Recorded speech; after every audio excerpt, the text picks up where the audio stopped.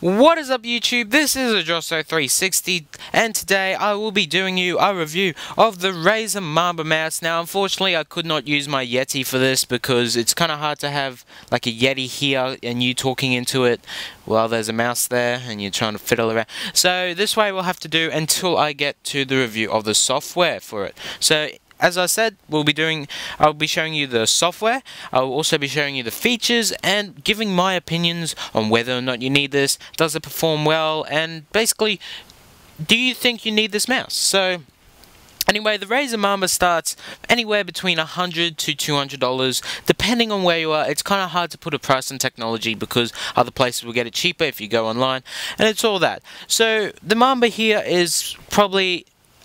It's a high mouse, and I think it is worth it overall. But so that's if you want to just come here and just know if is it worth it. So it's worth it overall, but you need to actually ask yourself, do you use a mouse every day? So if you're a person who basically spends their whole day on a computer, especially on holidays or even for work like me, I do YouTube videos, I edit, I game on my computer, so I need a mouse because I spend a good 5 hours a day on a computer doing stuff, whether it's schoolwork, if there's schoolwork there's more.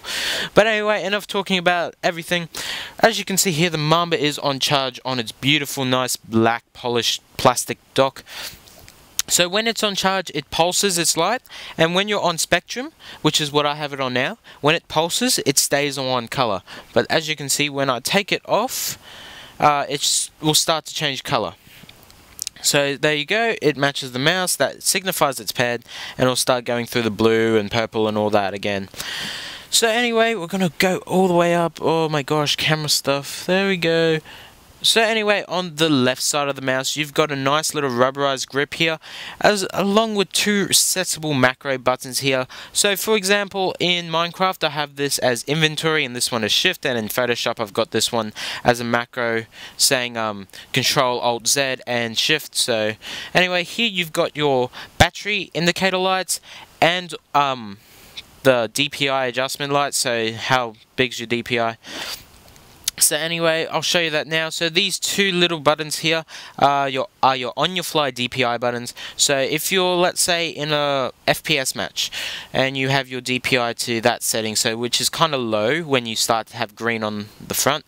So, and you're saying, oh look, there's a good guy, there's a guy there, you're going to try and trick shot him. So to trick shot, you probably need a pretty high sensitivity. So what you do, you quickly adjust your DPI, that means it's really high, and you just do like your little 360 and shoot and try and get it, or whatever you want to do.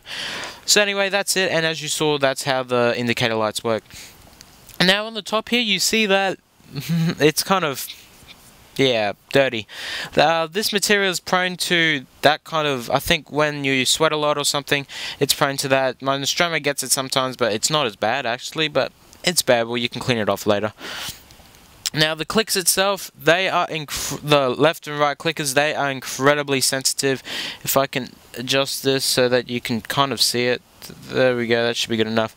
As you can see, this is in mid-air again, but they're incredibly sensitive. And stop. And according to my computer, I just clicked open 28 new web browsers. That was bad. Same with the left click and right click, they're both the same. And on the back here, you've got a little Razer symbol. Now, before I go on, the ergonomics of this mouse are brilliant. As you can see, it contours it beautifully. Nice little hump here, and it's actually sloped. Now, this is actually a downside. If you're a lefty, if you're a left-hander, this is not the mouse for you, because if you try and get a left hand here, it will feel so uncomfortable. And what I would like to know is why that is on pink. Okay, so anyway, on this side you've basically got nothing, but on the bottom here, this is where some of the action starts. You've got a 15-hour, they say it's 15 hours, I think, 15 hours uninterrupted gaming. That is if you have no lights, I will say that now. When I go through the software, you will see it shows you the estimated battery life when you have the different brightnesses of lights on. So I'll actually talk more about the battery later. But anyway, also here you've got your recharge prongs, you've got your optical sensor and laser sensor, creating that 4G dual sensor technology that gives you so much accurate tracking. This mouse has been probably one of the most accurate mouses I've ever used. So anyway, here we've got your pairing button and your on and off switch, as well as a cable ejector cable when that comes out. And your little footings here for the mouse, I don't know if they're called footings, but they're nice little smooth kind of rubber, so they allow you, when I get focused here, okay, so I'm just going to tap it a bit and it'll move a good solid bit. Now, if I get my Goliath here, this is the Speed Edition, you will be able to see something that is actually really awesome. It is very frictionless. Ready? Watch this. Look at that. The whole mouse pad. Well, on a downhill slope, but look at that. Just boom. It is that beautiful. That is also a mini review for the Goliath. That is a beautiful mouse pad. I love it. So anyway, now, okay, I'm getting really annoyed how that's pink. And, oh, by the way, if you're watching this, yes, you can use it on just any random surface. Let's go green. Green looks cool. Okay, that'll slowly change to green. Okay, I'll put it back on spectrum. Okay, so anyway, after that's finally done, now, as you can see, I've got this little tied up here because I like to keep my cables organized. And so this is the charging dock. Now, as you can see, you've got like a ring around here that is all lit up. And when I find a good, there we go. So it's all lit up, and depending on your color, it matches the mouse. As you can see, the mouse is a bit dimmer because I want to save power. And then you've got your little pair button here, as well as a nice Razer logo and your pins. On the bottom, there's not much. That is a nice gripping base. It's the same material on the Razer Nostromo, and from experiences, that does not move unless you get dust on it. So anyway, that's mainly it for the features. The mouse overall has been a great mouse. It is very sensitive. I love it in Minecraft. I mostly play Minecraft, and if you watch the series VGHS, the Mamba and the Nostromo is the actual perfect kind of gaming collection. I'm actually going to show you this also. This is its the attach, I don't know, well, it's a micro USB or mini USB adapter into the mouse and the dock. So if you're running low on the mouse, I bet you've heard this many times, you just plug it in and it'll charge as well as still work as a wired mouse. Now, and also one little problem here is when you go to eject this, it's kind of very hard to actually do without pressing anything.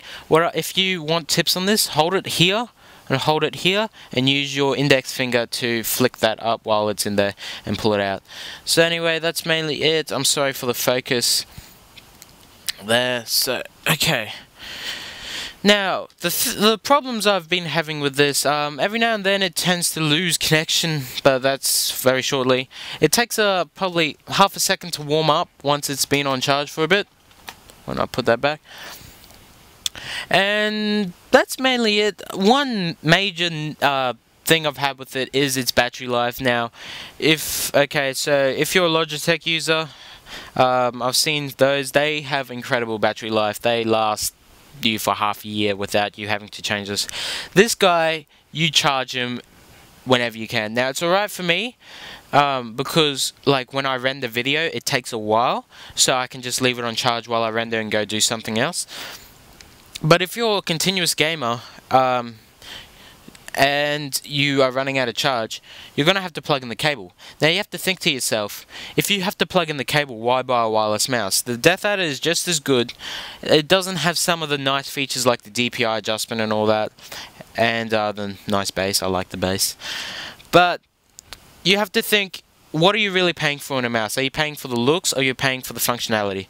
So if you do not have the time to charge this, but also saying, if you're a laptop user like me, I've got a few laptops, a wireless mouse is kind of a necessity because it makes it a lot easier to travel with. So that is another reason why you would pick this over the Death Adder. However, the Death Adder is about 40-50 bucks cheaper than this, so you have to really think, do you really need an upgrade to the Mamba? Now, unless you're really serious about gaming, maybe not. So anyway, that's mainly it for the actual my opinions on the Mamba itself and all that. Just the main thing I have to say to you when you go out and decide to buy this, just think about the battery life. Now, I get really angry sometimes when I leave it on and all that, and yeah, it doesn't really charge and all that. So like now it's on 2 bars of battery life, and that's been charging for about an hour, and it's not a very good charge to use ratio. So anyway, that's mainly it, and now we're just gonna jump into the software. Boom. Okay guys, so now we're here with the software, so thank God the audio has improved. This is my Blue Yeti. If you want to see that review, just check out my channel. So anyway, with the Mamba, we've got the just normal tabs like the Nostromo software over here, but you got a few different little things that are better. So anyway, on the assign buttons here, you just got your left click, right click, scroll wheel, and basically just every button on there. And also your motion mouse wheel options, so you can actually, if you scroll it forward, you can actually have that do a completely different thing. But who really does that? Okay. So anyway, that's mainly it. You've got your profiles up here. So as you can see, I've got a default, a Minecraft, and a Photoshop. They're the main things I use. Every now and then I use like editing software, Vegas. I don't really need any macros for that one.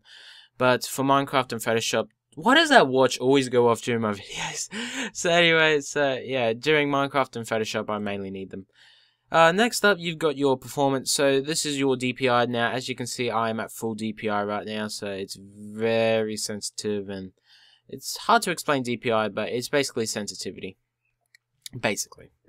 So anyway, acceleration, that's basically how much you need to move them. Well, that's also what DPI is, but how much you need to move the mouse to move it, like, across the screen or stuff. But right now, I just moved the mouse probably about 4 centimeters to go across the screen. Then let's say we move the DPI down there, it's going to take a lot longer. I think you need to apply first, but anyway, I like to have it up there. So any changes you actually make in here, you actually have to hit apply before it actually happens. And I actually don't like acceleration. So anyway, now you've got your profiles, that's pretty self-explanatory, and then you've got your macros.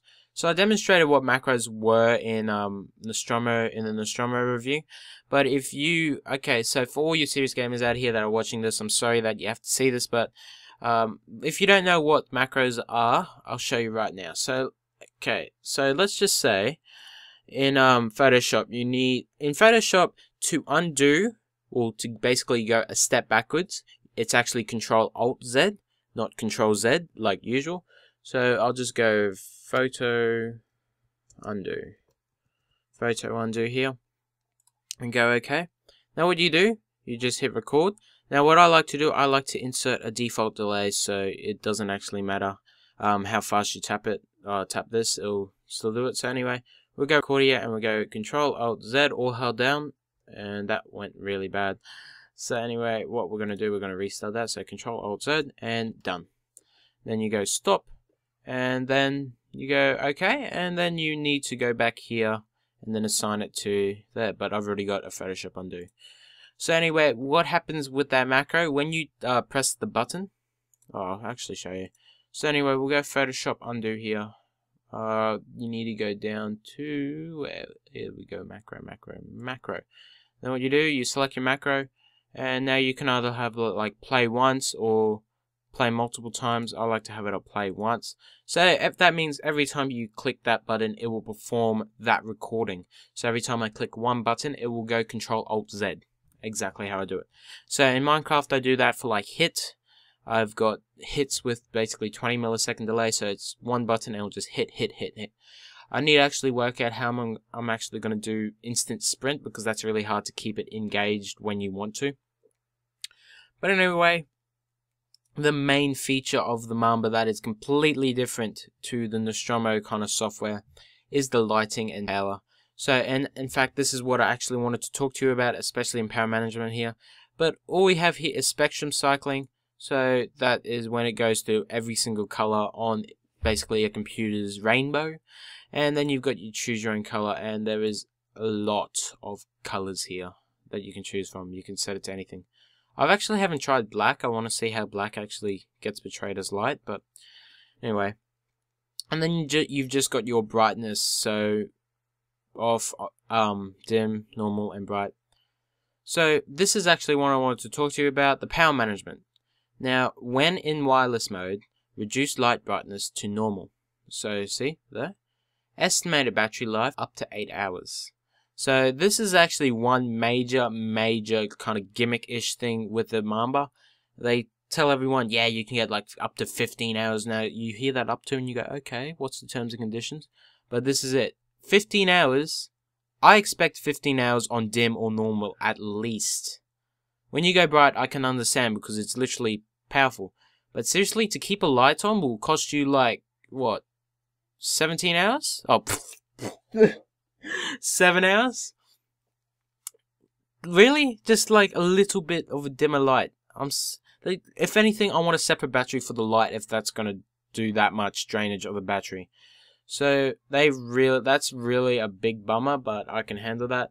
And then you just got your enter sleep mode, so that just saves the battery. I've got it to 1 minute, because if I don't use a mouse for 1 minute, I'm either watching a video or doing something. And that's basically when you want to get alerted.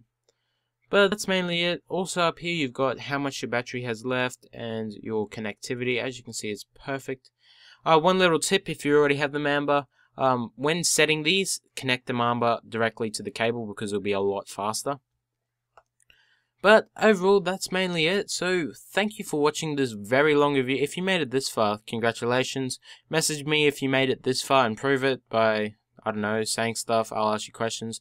And I don't know, you might get something, maybe. But anyway, if you do like this, do subscribe. I put this out on a regular basis, probably about, I do an unboxing and a review of an electronic item at least once every 2 months. Maybe during this year, not as much because I'm trying to focus more on actually giving away stuff, so look out for that in future.